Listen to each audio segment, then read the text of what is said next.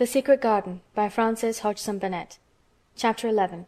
The Nest of the Missel Thrush.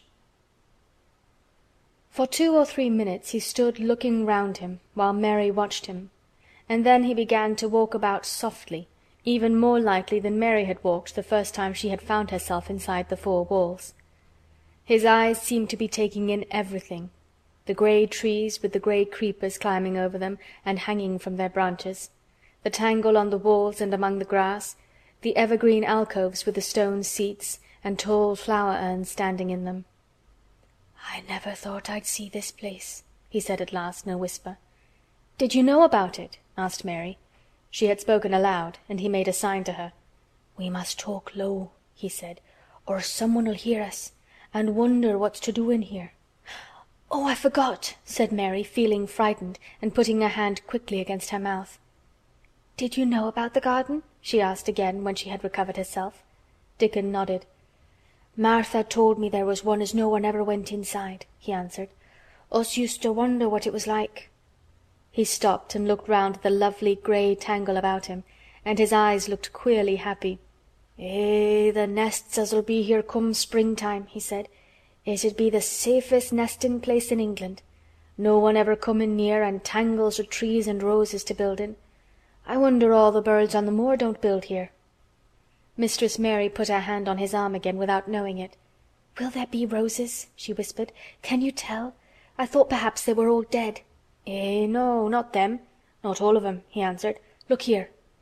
He stepped over to the nearest tree, an old one with grey lichen all over its bark, but upholding a curtain of tangled sprays and branches. He took a thick knife out of his pocket and opened one of its blades. "There's lots o' dead wood as ought to be cut out," he said, "and there's a lot o' old wood, but it made some new last year.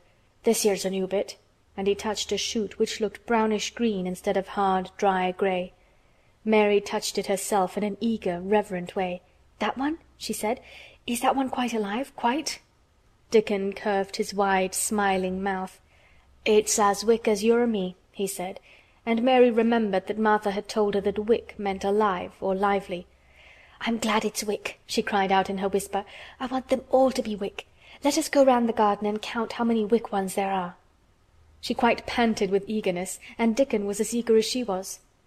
They went from tree to tree and from bush to bush. Dickon carried his knife in his hand and showed her things which she thought wonderful. "They've run wild," he said, "but the strongest ones have fair thrived on it. The delicatest ones has died out, but t'others has growed and spread till they's a wonder. See here," and he pulled down a thick, grey, dry-looking branch. "A body might think this was dead wood, but I don't believe it is, down to the root. I'll cut it down low and see." He knelt, and with his knife cut the lifeless-looking branch through, not far above the earth. "There," he said exultantly. "I told thee so. There's green in that wood yet. Look at it." Mary was down on her knees before he spoke, gazing with all her might. "When it looks a bit greenish and juicy like that, it's wick," he explained. "When th' inside is dry and breaks easy, like this here piece I've cut off, it's done for. There's a big root here as all this live wood sprang out of, and if t'old wood's cut off and it's dug round and took care of, there'll be—" He stopped and lifted his face to look up at the climbing and hanging sprays above him. "There'll be a fountain o' roses here this summer." They went from bush to bush and from tree to tree.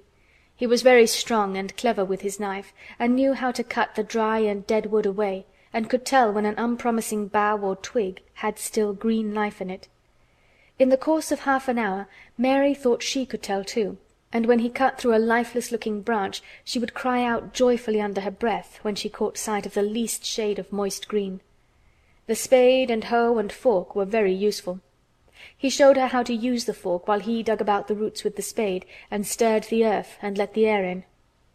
They were working industriously round one of the biggest standard roses when he caught sight of something which made him utter an exclamation of surprise. "Why," he cried, pointing to the grass a few feet away, "who did that there?" It was one of Mary's own little clearings round the pale green points. "I did it," said Mary. "Why, I thought tha didn't know nothin' about gardening," he exclaimed. "I don't," she answered, "but they were so little and the grass was so thick and strong, and they looked as if they had no room to breathe, so I made a place for them. I don't even know what they are." Dickon went and knelt down by them, smiling his wide smile. "Tha was right," he said. A gardener couldn't have told thee better. They'll grow now like Jack's beanstalk. They're crocuses and snowdrops, and these here is narcissuses," turning to another patch, "and here's daffodowndillies. They will be a sight." He ran from one clearing to another. "Tha's done a lot o' work for such a little wench," he said, looking her over. "I'm growing fatter," said Mary, "and I'm growing stronger. I used always to be tired, but when I dig I'm not tired at all. I like to smell the earth when it's turned up." "It's rare good for thee," he said, nodding his head wisely. "There's naught as nice as the smell of good clean earth, except the smell of fresh growin' things when the rain falls on 'em. I get out on the moor many a day when it's rainin', and I lie under a bush and I listen to the soft swish o' drops on the heather, and I just sniff and sniff. My nose end fair quivers like a rabbit's, mother says." "Do you never catch cold?" inquired Mary, gazing at him wonderingly. She had never seen such a funny boy, or such a nice one. "Not me," he said, grinning. "I never ketched cold since I was born. I wasn't brought up nesh enough. I've chased about the moor in all weathers, same as the rabbits does. Mother says I've sniffed up too much fresh air for 12 year to ever get to sniffing with cold. I'm as tough as a whitethorn knobstick." He was working all the time he was talking, and Mary was following him and helping him with her fork or the trowel. "There's a lot of work to do here," he said once, looking about quite exultantly. "Will you come again and help me to do it?" Mary begged. "I'm sure I can help too.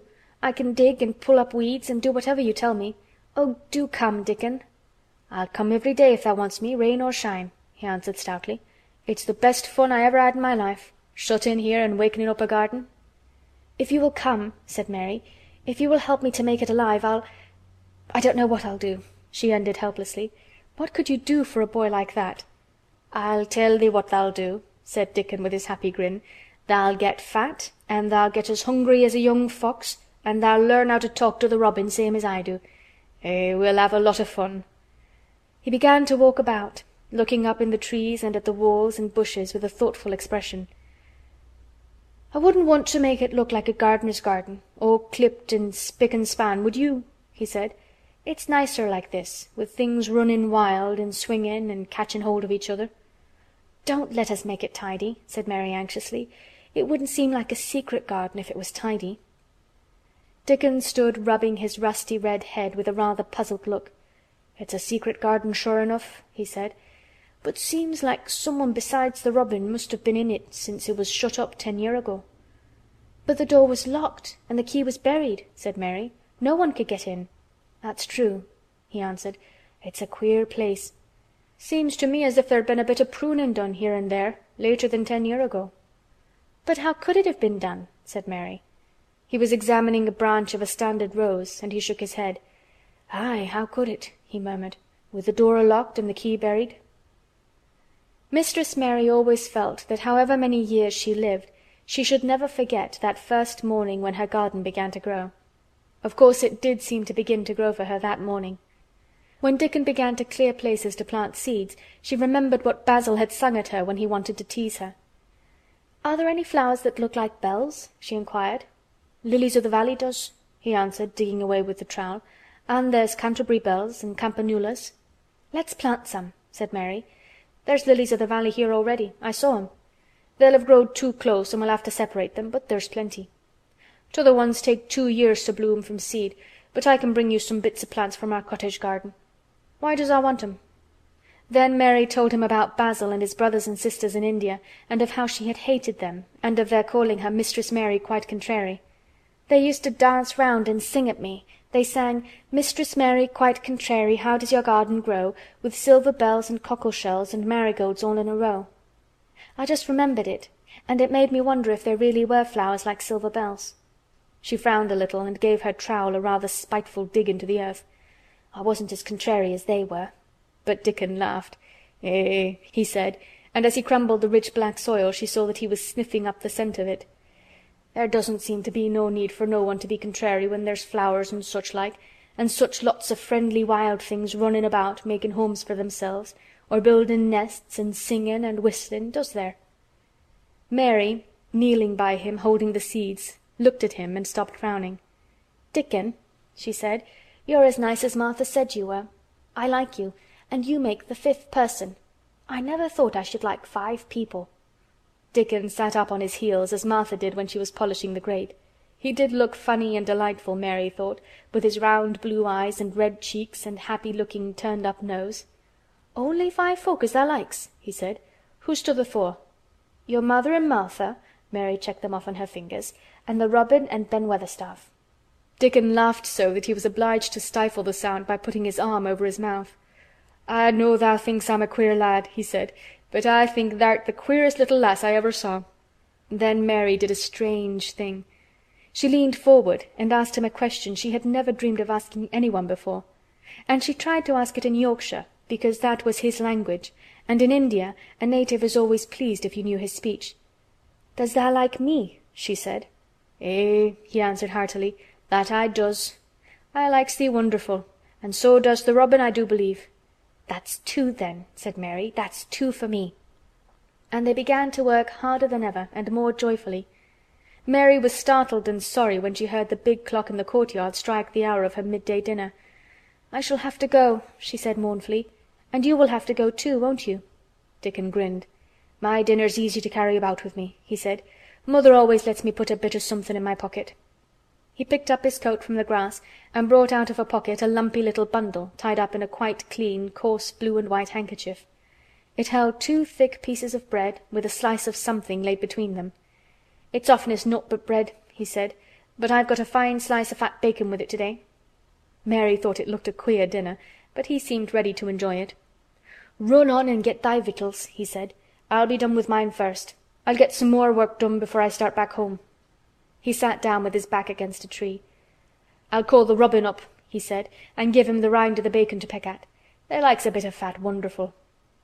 Mary could scarcely bear to leave him. Suddenly it seemed as if he might be a sort of wood fairy who might be gone when she came into the garden again. He seemed too good to be true. She went slowly halfway to the door in the wall, and then she stopped and went back. "Whatever happens, you never would tell," she said. His poppy-colored cheeks were distended with his first big bite of bread and bacon, but he managed to smile encouragingly. "If thou was a Missel Thrush and showed me where thy nest was, does tha think I'd tell anyone?" "Not me," he said. "Thou'rt as safe as a Missel Thrush." And she was quite sure she was. End of chapter 11.